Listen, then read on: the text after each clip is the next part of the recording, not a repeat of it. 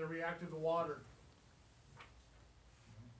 Direct hose steam, burning metal is gonna result in a violent, and I do mean violent, they call it decomposition of the water, but it is an explosion. It's impressive, but yeah, it is, it is violent. It is, the picture that you see at the bottom of the page 1037 is indicative of what you're gonna see. So obviously when combustible metal is burning, water is really the only effective way of keeping nearby exposures from going to ignition temperatures, because putting water on it's not gonna do you any good. If you don't have a Class D extinguishant, just let it burn. Most of the time we find these, we don't know that they're there. The one time that I found out about it without knowing it was in a car fire. Chevy had put magnesium in their dashes. We had a Chevy pickup on fire and we hit it with water and it hit that, and so I went home and changed my pants. So, you're talking temperatures greater than 2,000 degrees with these metals. Even after you think that they're out, so.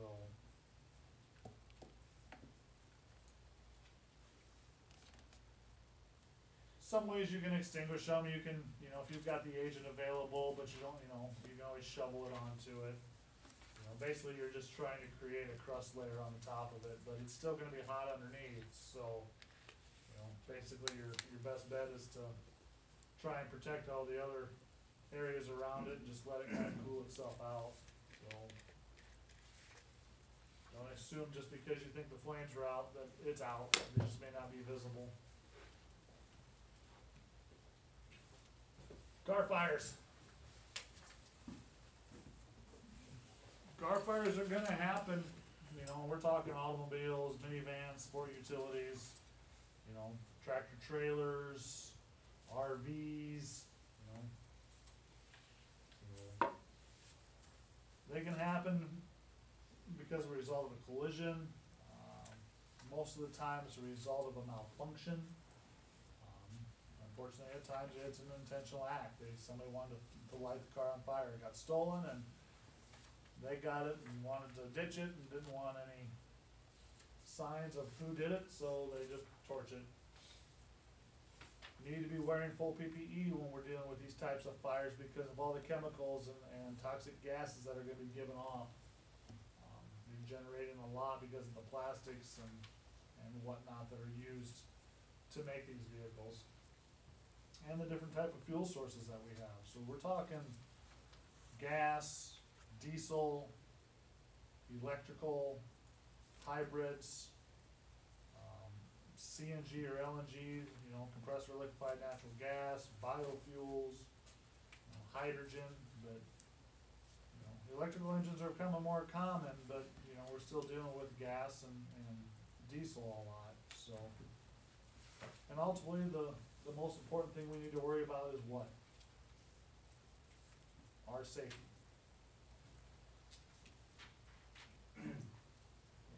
CNG in trucks is getting to be a little more common. There's a company around here that runs a lot of them. Yeah, and actually one they don't put on here is propane. Schwann's runs all propane. Schwann's. Yep. Yeah, Schwann's runs strictly propane. They've been running propane since which is funny, they've been running propane since the fuel shortage in the 70s. Marvin Schwann decided to go to propane as the fuel choice to lessen the impact of running gas and diesel at the time. And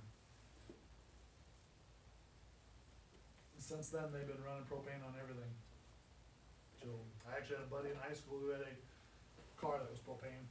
The tank was in the trunk.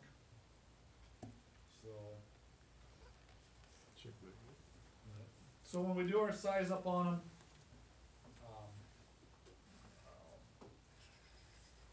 before we even get to that, what do we need to worry about when the car itself? what on a car do we need to worry about as a safety factor? Fuel lines, Fuel fuel tanks, lines, fuel power tanks, steering, transmission fluids, fluids, Struts. struts, glass. glass, bumpers. So some of these have those, pneumatic bumpers that can take a hit and kinda stay, take the hit but stay in place. But, because of a fire or whatnot, that may go off. Airbags, Airbags. Yes. batteries. Yep.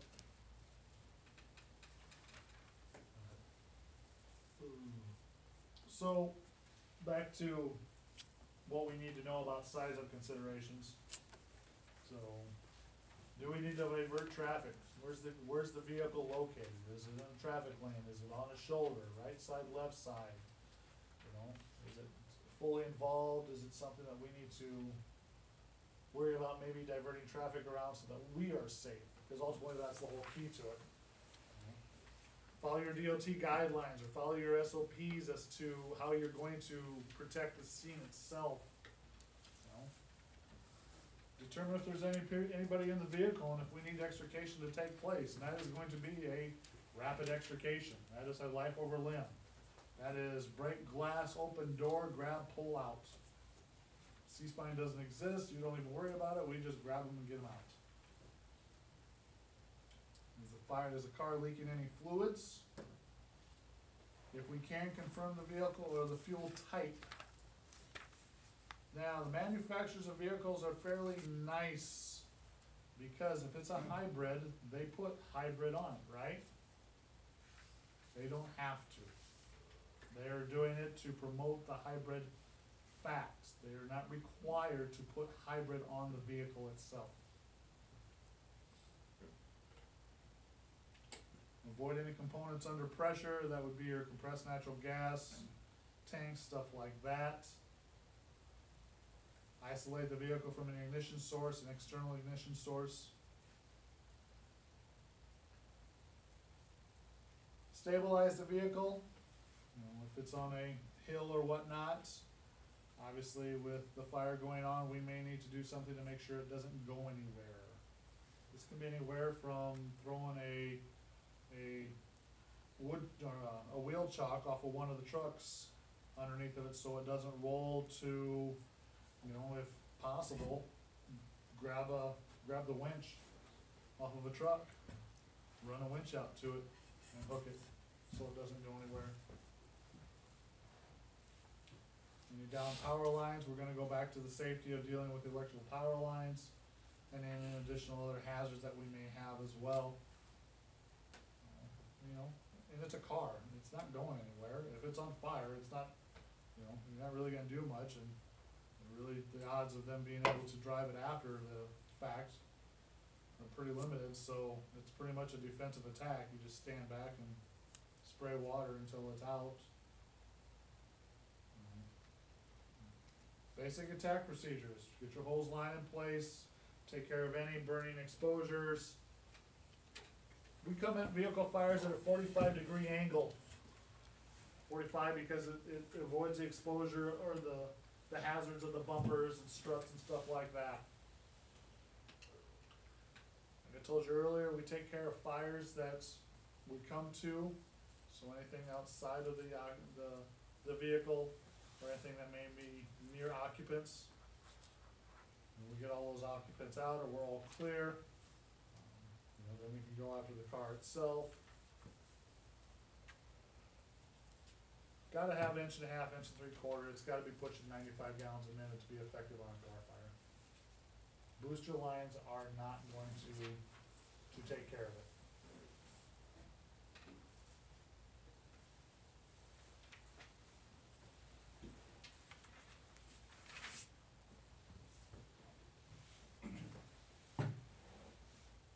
Be careful of those large capacity saddle tanks, especially on tractors and trailers.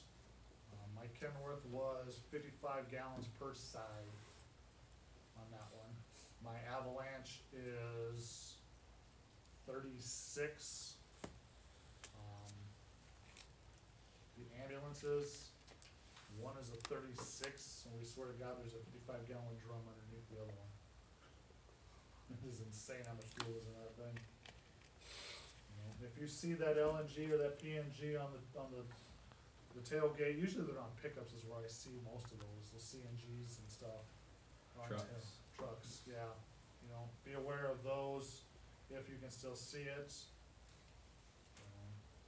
And be aware of, and you'll learn this through hazmat, to learn what's in the vehicle as to how close you wanna be. Any hazardous contents that may be explosive, you know, and you don't need to know necessarily what's in it, but you need to know what the signs are telling you as to whether or not it's an explosive item or a flammable item, or items like that, so. Or radioactive for that matter.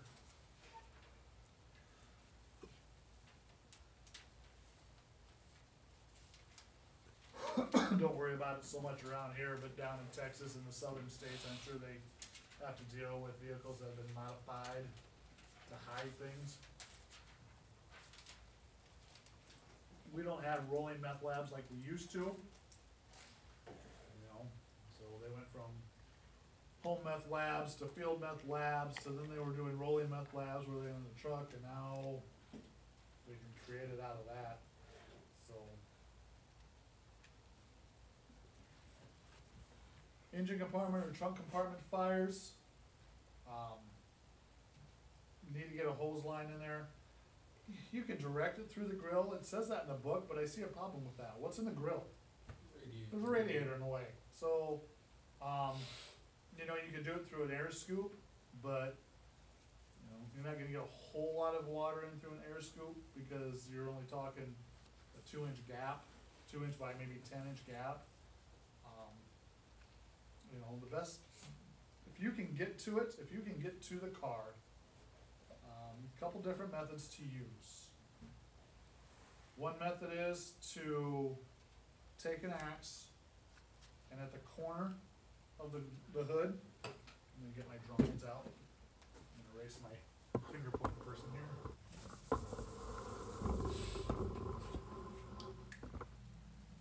Hood of the car, go ahead and laugh now. Take an axe, crease it in the corner, take a Halligan, punch a hole, and just peel it back. Stick the nozzle in there, opener, crack it wide open, and just let it flood it in. Another option is, just take your Halligan, the flat side of the Halligan, get it in there, get it in as deep as you can, and then just peel it open, and just lift that hood up just enough, get the nozzle in there, same idea. Whole lot of water in a very short and very small area will do the same trick, so. Trunks, best way to get into a trunk is like the picture shows you. Take a Halligan point, pound it in there, punch the lock out, reach in there, hit the lock mechanism, it'll pop it open.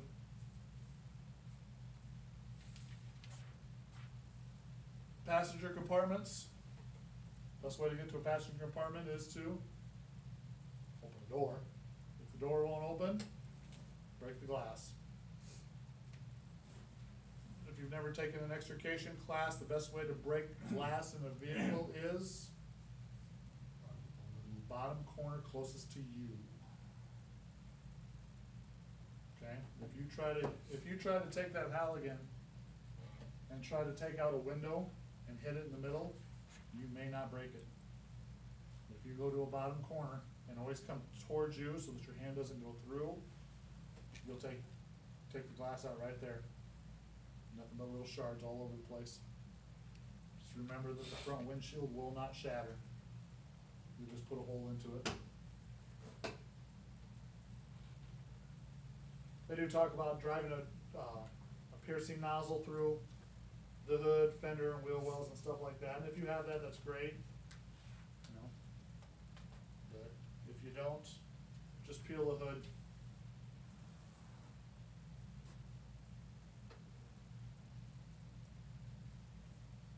Undercarriage fires. You'll see those, a lot of those will be indicative, you'll see the fuel dripping as it's on fire, it's kinda neat. Best way to do those is to bounce it. Do a nice straight stream, bounce it, and let it come up and hit it. Then once you've kinda knocked it down a little bit, pop the hood, get it from the top side. Alternative fuels, you know, you're gonna have those vehicle logos, fuel specific. Fuel special, you know, you're gonna have special ports, you know, electrical, you'll see the difference in that door than you would a regular fuel door. A lot of them now, you know, everybody understands that the Prius is a hybrid, stuff like that, but I learned years ago from a gentleman who does extrication. He's an extrication guru and actually writes for fire engineering in their extrication stuff. He's from Texas. He told us years ago that they are not required to label the hybrids.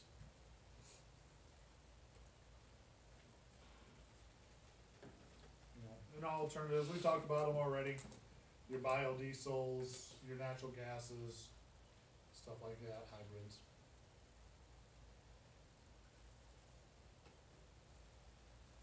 There's that, there may be no visual indicators, the vehicle's using an alternative fuel source.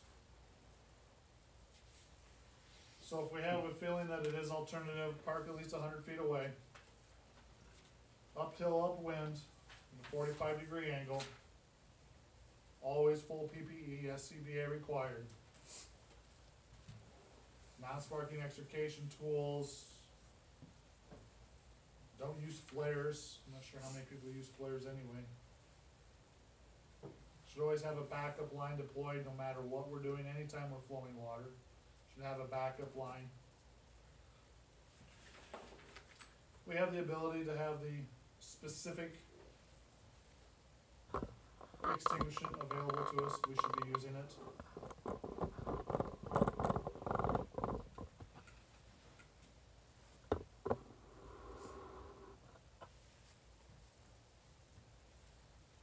Remember with your natural gas flames,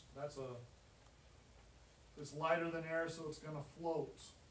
It's stored under pressure, it's got a visible flame, so we can see it. Your LPGs, safer than gas, it's a colorless, odorless, still stored under pressure.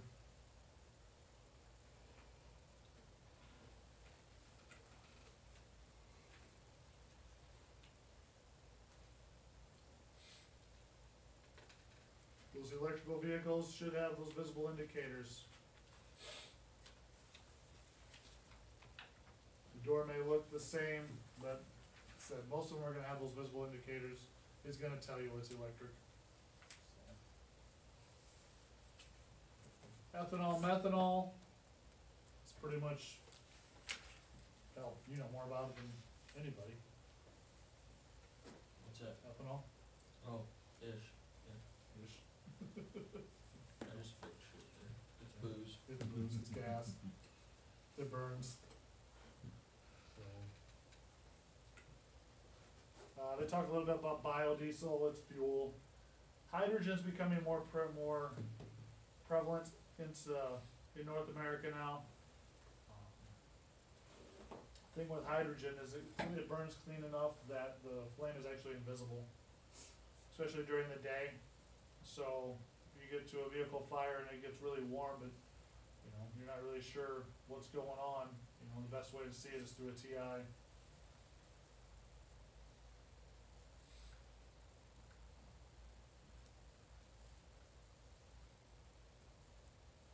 When you're dealing with hybrids and electrical, blue, orange, and yellow are not your friend. That is the wire that is running the electricity from the battery pack to the motor. It can be anywhere from the undercarriage underneath in the middle to the rails on each side. And if you see, and that goes for not only in fire side, but in extrication side, if you see one of those, and they're a good sized wire, if you see one, don't touch it, don't cut it.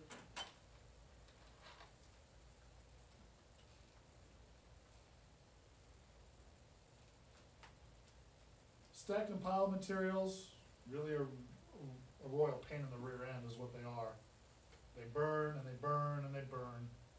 So you have to use different tactics to deal with them. You know, usually raw materials, cardboard bales, you know, rolls of hay, so fertilizers, stuff like that. Best thing you can do to them is to just get it spread out. I have unrolled a bale of hay. It's a lot of walking. You just keep pushing and rolling, pushing and rolling. So, small unattached structures. We do this as always from the exterior. We always do an exterior style attack, defensive style. Your volume of smoke, your fire, as well as the color, can be indicative of what may be on the inside of it, whether it's raw materials or plastics or whatnot. Be wary of those.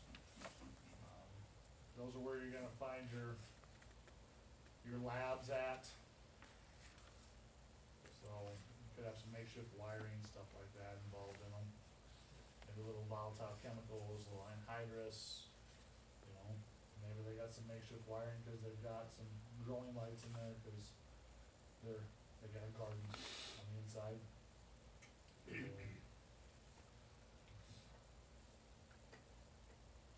chemicals used in the production of some illegal drugs are extremely toxic and volatile.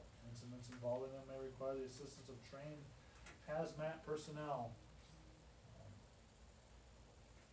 That is true if it's, you know, in large quantity, but hazmat personnel, they're there to assist you, so they're only gonna do what you ask them to do anyway. A lot of their stuff would be cleanup and just cordoning off and make sure it doesn't go anywhere. Trash container fires, just because they're trash containers, don't take them for granted. You don't know what's in them, what's been thrown in them. Just because it's a restaurant doesn't mean that that's the only thing in there is last night's supper that somebody didn't eat. You can have a lot of other stuff being thrown in there. People like to drive by and toss their trash in there, especially stuff they don't want in their own trash. So hazardous materials can be in there. Aerosol cans, batteries, stuff like that. Those, do not take them for granted. They are a full PPE SCBA required fire, just like everything else.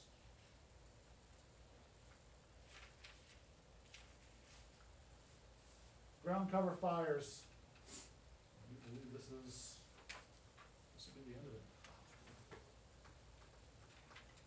And ground cover fires can be as small as a backyard fire, you know, little grass fire, but it can be as big as, you know, a devastating wildfire that we see out west and then sometimes out east. For us, it's a lot of ground cover stuff. It's weeds, grass, field crops, brush, you know, stuff like that. So, they start in a whole lot of different ways. Lightning strikes,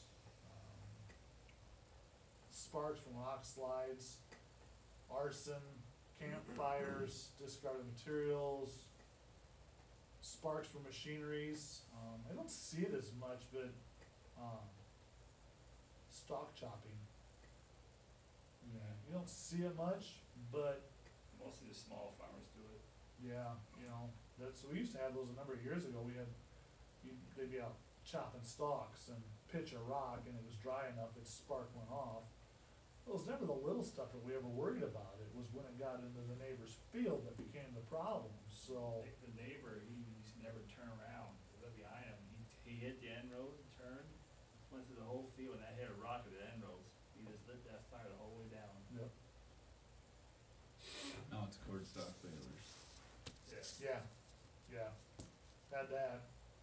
baler's on, looks back and he's got a bale on fire. You know, pitched a rock while he was putting a bale together and it started smoldering, and pretty soon he drops it out and he gets enough air and then the bale itself. Haven't seen the baler be on fire yet.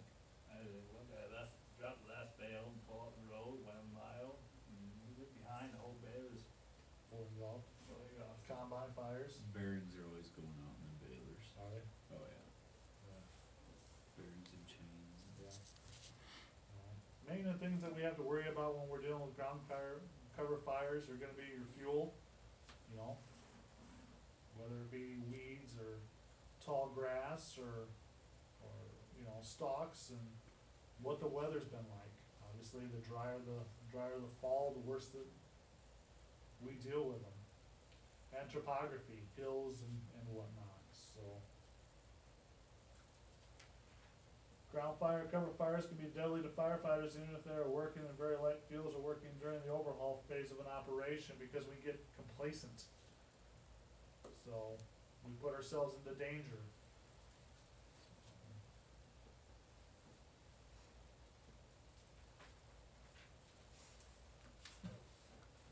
Types of ground cover fire, you know, a ground fire, it's gonna be dead organic material. They're slow moving, they smolder, they can go undetected forever, cause they just kinda just crawl, they don't do a whole heck of a lot. Your surface fire, their most common types, that's your low-lying shrubs and grass and vegetation. And then your crown fires, we don't see those really that often around here, those are the wind-driven, high-intensity ones. They basically move through the tops of tree covers and just jump. They tend to be called ladder fires, cause the dead brush underneath of it gets lit and the heat rises, it just lights the top of it and off of it goes, so.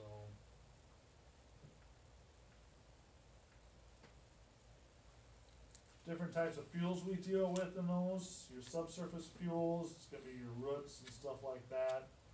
Your surface fuels, that's gonna be your field crops, your grass, anything up to about 6 foot tall. And then your aerial stuff is anything over 6, it's gonna be your tree limbs and branches and stuff like that. You know, fuel size is gonna be small and light, the smaller the lighter, the faster it burns. If it's tightly compacted, it's gonna slow it down. But then again, if it's, you know, fuels are all packed, are all close together, it's gonna make it go faster, the heat's gonna transfer, so, has anybody been on a cornfield fire? I was Is it in- cornfield fires? I was in one, combine started on fire. What's so weird about cornfield fires? Popcorn? Yeah, I wish. They float. It's weird, you'll see it and you'll have this area that's here, and next thing you know is it's all of a sudden it's over here as well. And you don't see it get over there, but it's just how it almost floats through the cover part of it. It just hops it. Yeah. Is that from the heat that the corn itself puts off? Yeah, and then with the, you know, with the embers flying, you know, they just land in the right spot and it just lights off another section, so. Our combine fire was the alternator, got just below where it was starting to short it, and they told us it was sitting there short the whole time. Wind plays a big push into it too. Temperature outside, hot and dry, humidity, any precipitation, you know, obviously if it hasn't rained for a while. And even if it does, you know, if you've had a really dry summer and dry fall, and then all of a sudden you get one good day of rain, you know, everybody's like, oh, I can burn. Well, no, cause it didn't wet stuff down enough, and people make mistakes, and that's what ends up happening is they think they can burn that pit out back, and next thing you know is it takes off, so. Topography plays a big role into it. You know, your hills and your slopes. The steepness of the slope, so if it's at the bottom of the slope, where the fire is at, it's gonna climb that hill really quick, especially the steeper the slope, the faster it's gonna climb it, cause the heat rises and preheats everything ahead of it. your aspect's gonna play a big part of it. A area that faces south will burn, have more likely and burn faster than an area that faces the north. Cause the south is in the sun all day, where the north is not. You know, local terrain, ridges, canyons, stuff like that, not stuff we deal with a lot around here. You know, and drainage areas as well.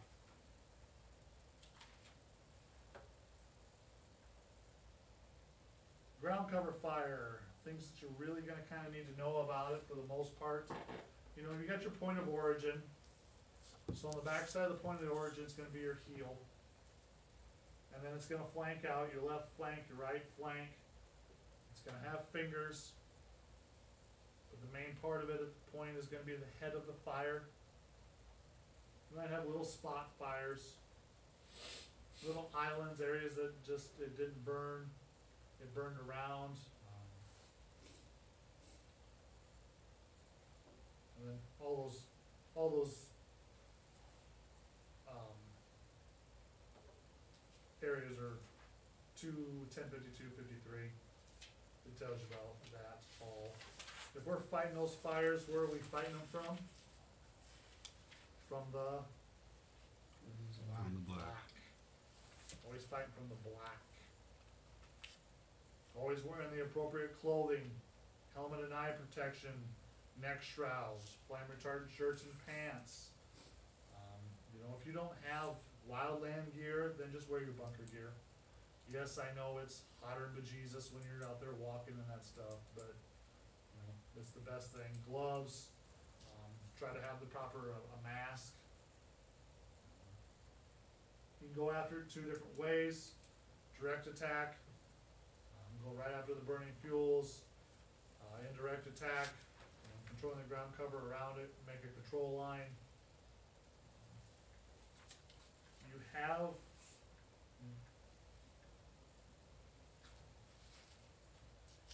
You have available to you the Iowa or the federal burn crew. It is based out of Milford.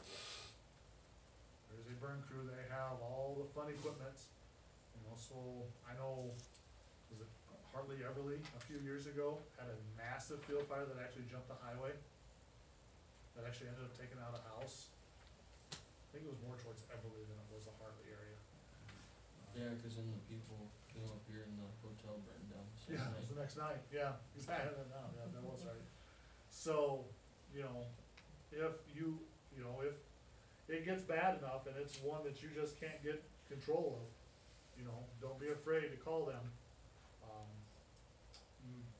Be aware of what ground is burning as well. If you have a ground cover fire that burns federal land, you can actually get paid for it.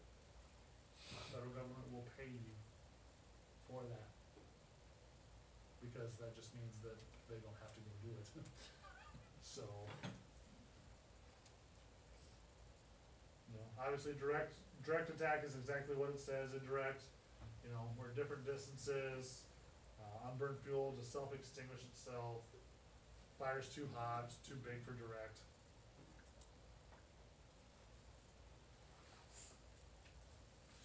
Safety factors for ground covers, its location, its type, access to it, what exposures are around it, the weather, the wind's velocity, topography, visibility and resources available to you. You can't have enough water available to you when you're dealing with large grass fires, so don't be afraid to call for more help. The LECS concept, lookouts, know where the fire is and where it's going.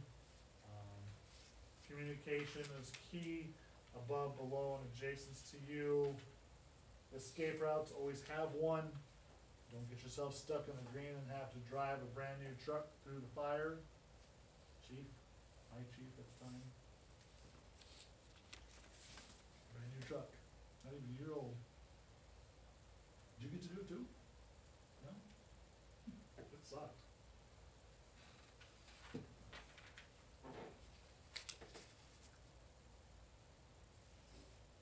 Standards, all 10 standards are on 1056. You can see them all there. I'm not gonna read them all. You guys can see them.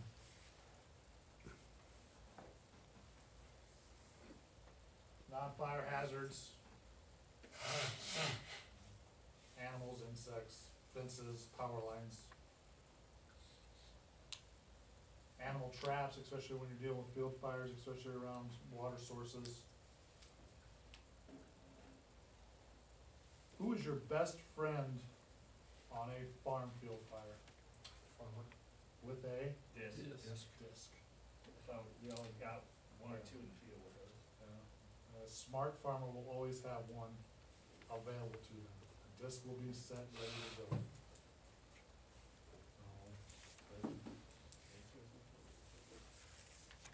Hey, look, it's not midnight.